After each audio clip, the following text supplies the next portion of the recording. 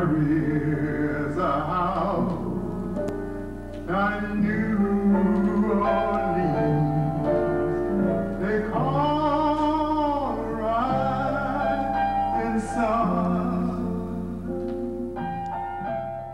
I should begin by saying I never intended to be a dancer. I always danced. I loved dancing. I always took classes. I took classes from skilled teachers who had been performers. Did not major in dance in college because dance was in the phys ed program at Kent State University. But I got involved in the theater department in musical theater. I did get a job with Hullabaloo at the end of my freshman year at Kent State. I happened to be in New York taking classes, and they were looking for someone to go on tour with the Motown Review. And I was pulled out of the class and invited to go on the tour. And it was a summer state fair tour. It went on to Las Vegas, but I elected to go back to Kent State to finish my college degree. And I started as a psychology major, and I finished as a sociology major.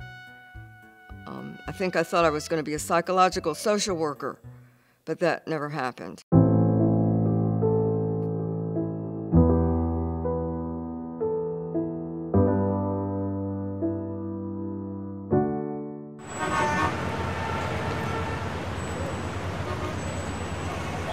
I was assistant to the fashion director of Glamour magazine. And during that time, like I said, I kept taking classes and I started going to auditions. I went to an audition for Hello Dolly. You know, I was the right type in the right place at the right time. And I was hired in a supporting role in a musical that went on tour for 9 months, and we did 6 weeks on Broadway. And then after that, I began auditioning more, and you know, I met people, performers, and they said, well, you need to take voice lessons, you need to do this, you need to audition for commercials, and I did. And I performed in, I think it was 3 musicals that were cast in New York. They were summer stock tours. Finian's Rainbow, Showboat. The last thing I did before I left New York was The Wiz, a film with Michael Jackson. And the thing about that, you know, being in the right place at the right time, was a costume fitting. I didn't realize that. And the director, Sidney Lumet, saw me. He grabbed me by my wrist and he said, come with me. He marched me across the studio. And he said to the costume person, I want the paper dolls to look like her. And so then they had me lie down on this big brown sheet of paper and they traced my outline. At that time I was wearing my hair in two pigtails, 2 poofs on the side. And they made the paper dolls look like me. I was the prototype for the paper dolls in The Wiz. And that was the last thing I did before I left New York. I went to Virginia thinking, not knowing where I would dance, you know, but it felt like the time to leave the city, to be honest with you.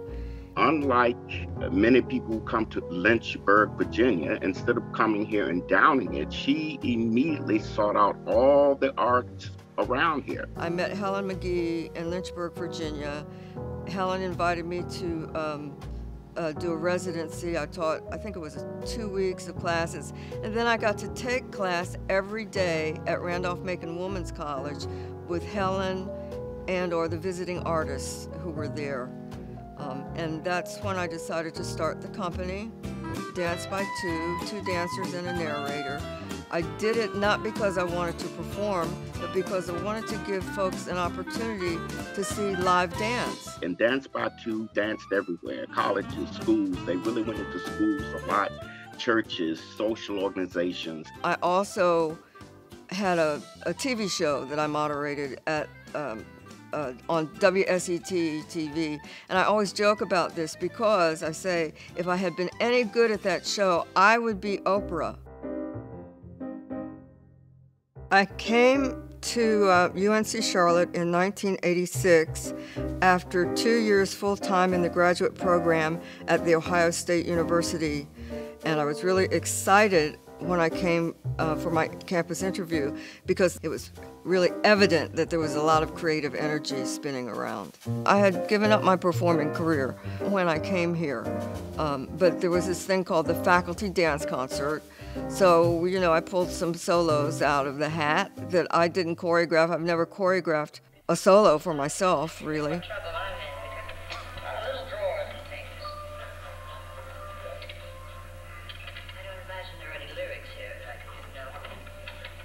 I performed a duet with Delia Neal that was restaged by Pamela Sofros. It was a Ruby Chang piece called Box 2, The Entertainer, set to a Scott Joplin piece that was performed on stage.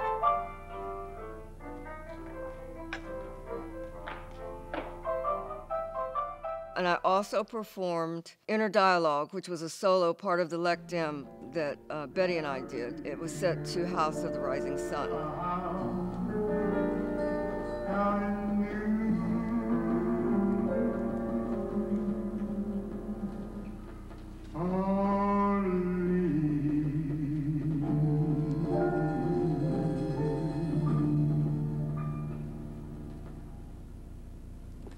Karen Hubbard was one of the first instructors that I had. And I remember in my second year, when I declared my major, she was one of my biggest supporters. She was always so lively and energetic and knowledgeable about what she was teaching. And it was just a really fun experience for me to work with her. Days Residue is about a dream sequence. At the end of the piece, the dreamer wakes up and says, "I'll never eat linguine again." I love collaboration, and Karen is perfect for that. She asked me to do a soundscape for a piece, this Days Residue. I did a voiceover to introduce the piece with the voice like this, and did the music. It had special effects. It had all kinds of things in it. And I remember when she first heard it, when I sent it to her, she marveled over how it was done, but she doesn't realize I marvel over anything she does. In more recent years, I set a piece called It Is What It Is.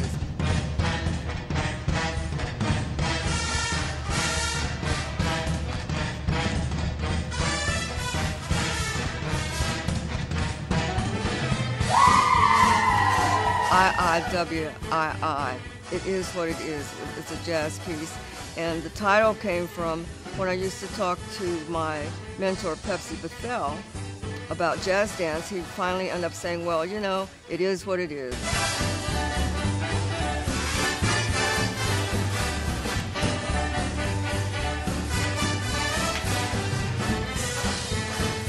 I was interested in vernacular jazz not as a performer, but as an historical reference. And I began, as my project at Ohio State, to develop a class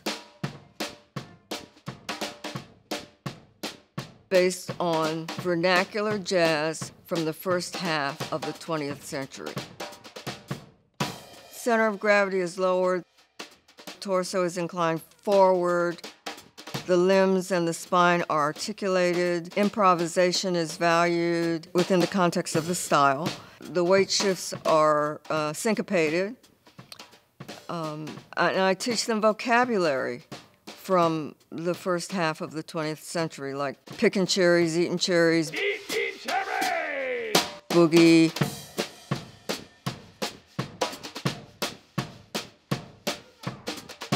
Spank the baby,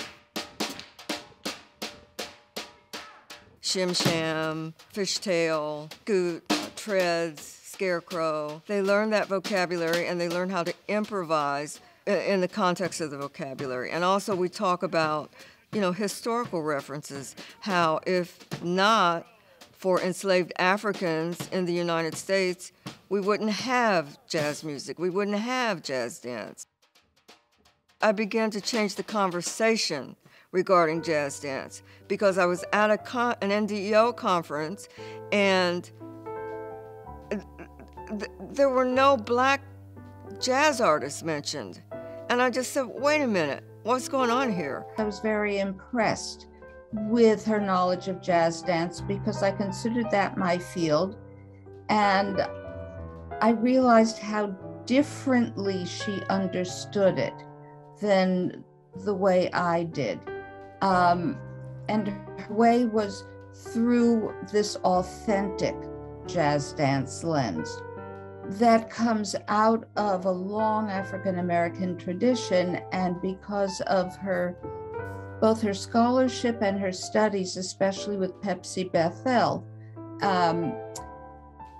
she acquired this deep, not only scholarly knowledge, but embodied knowledge. Among her publications, her scholarly publications, she has a chapter in this book on Pepsi Bethel and a chapter in this book, which has just been published, on the coursework that she teaches at UNC Charlotte. Karen has been one of those people for me that we could go years without talking and then something would bring us back together and it would be like we never missed it. I really appreciate her being as real as she is, as caring as she is, as knowledgeable as she is. People need to know how valuable of a resource she is, how wonderful a person she is, and the people like me who she has affected. I've just had a wonderful, over 30 years here, and I feel like, I have a dance family here. I have a department family, a performing arts family, a university family. To me, it's all about the students. It's been about the students. The students are like my children,